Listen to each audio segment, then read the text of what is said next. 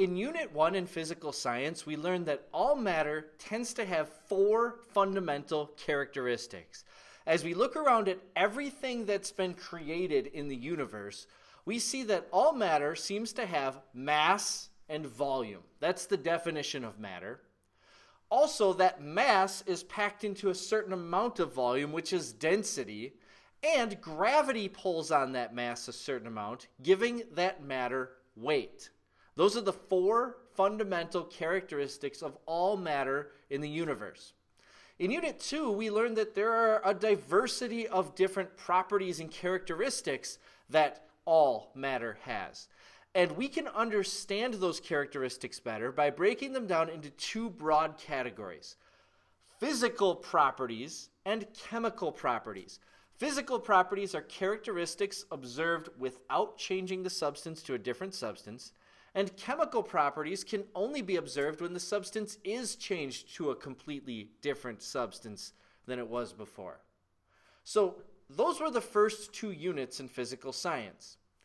In this unit, we're going to not just be categorizing properties of matter, we're going to be categorizing matter itself into 8 different categories of matter. So in this unit, we're going to work at understanding all matter in the universe by understanding where that matter fits into 8 categories that can pretty much sum up all different types of matter. But in order to put matter into these categories, first of all, you need to understand the basics of matter. And in this lesson, we're going to nail down those basics by understanding the building blocks that make matter up. Now, even though there's 8 different categories that all matter in the universe can be put into, there's not that many building blocks. In fact, there's only 3 building blocks that you need to understand in order to understand the different ways that we make sense of the different types of matter. Those 3 building blocks are words that I've used in the previous units that are probably familiar to you, but now we're going to take those words and understand what they mean in a scientific way. The first word, one that we've used from the beginning, is the word atom. And we say that an atom is the fundamental unit of matter. Now here's what fundamental doesn't mean. I'm not saying that atoms are the smallest possible pieces that make up matter, because we know that even atoms can be broken apart into smaller pieces: protons, neutrons, and electrons. The reason I bring them up is because you need to understand that atoms are made up of smaller pieces. So what makes atoms the fundamental unit of matter? Atoms are the fundamental unit because they are the smallest piece of a type of matter that is that type of matter. For example, here I have pictured for you a gold atom. This gold atom is the smallest piece of gold that is actually still gold. Now, most of the time in the real world, if you have gold, you're going to have more than just one atom. You're going to have a collection of gold atoms. But if you break that collection of gold atoms down, the smallest possible piece of gold you can have that's still gold is a single atom of gold. If we were to break apart this atom and split apart those protons, neutrons, and electrons, it would no longer be gold. We would change the atom to something different. So atoms are the fundamental unit of matter in that they are the smallest piece of matter that we can identify as that type of matter.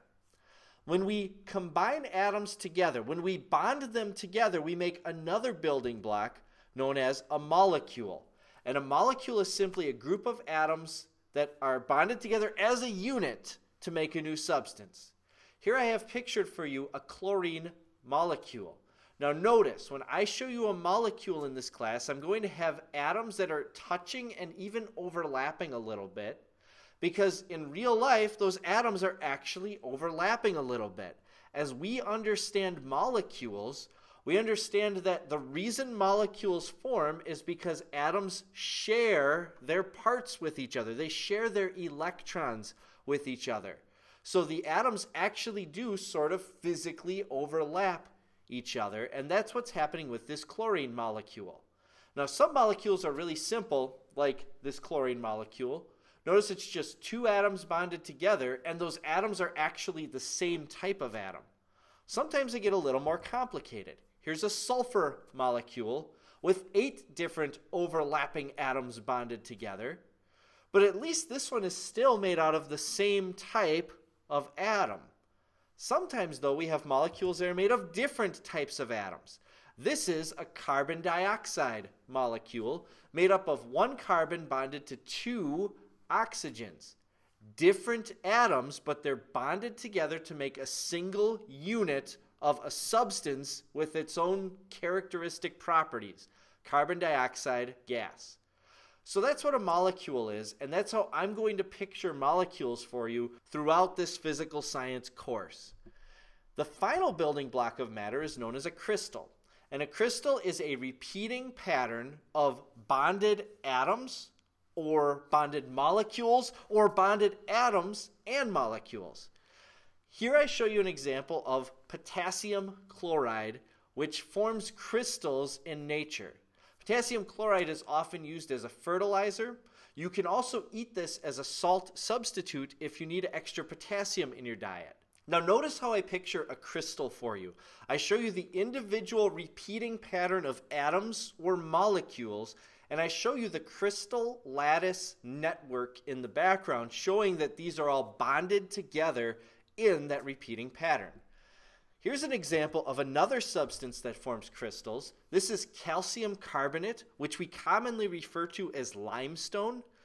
Notice that calcium carbonate has calcium atoms and carbonate molecules, but the atoms and molecules are bonded together in a repeating pattern with that crystal network shown in the background. This is also a crystal, even though it contains molecules as part of the crystal. So these are the 3 basic building blocks. All matter is made up of atoms. Those atoms can combine with each other and share their electrons and overlap each other to make molecules. Or those atoms can arrange themselves in repeating patterns to make crystals. And then the other possibility is that sometimes those molecules will jump right into the crystal as well and form within those repeating patterns also. So it's a lot to take in and a lot to make sense of. As we learn throughout this unit, we're going to keep coming back to these 3 building blocks of matter to help you to continually make sense of them. Right now, let's take a look at how one substance can actually represent all 3 of the building blocks of matter. And that substance that we're going to take a look at is a very familiar one, water. Water, at its very basic level, is made up of atoms. Atoms of hydrogen and atoms of oxygen. But hydrogen and oxygen all by themselves don't actually make up water. To have water, we have to bond those hydrogens and oxygens together. And in fact, we have to have 2 hydrogens bonded to 1 oxygen as a molecule to make water.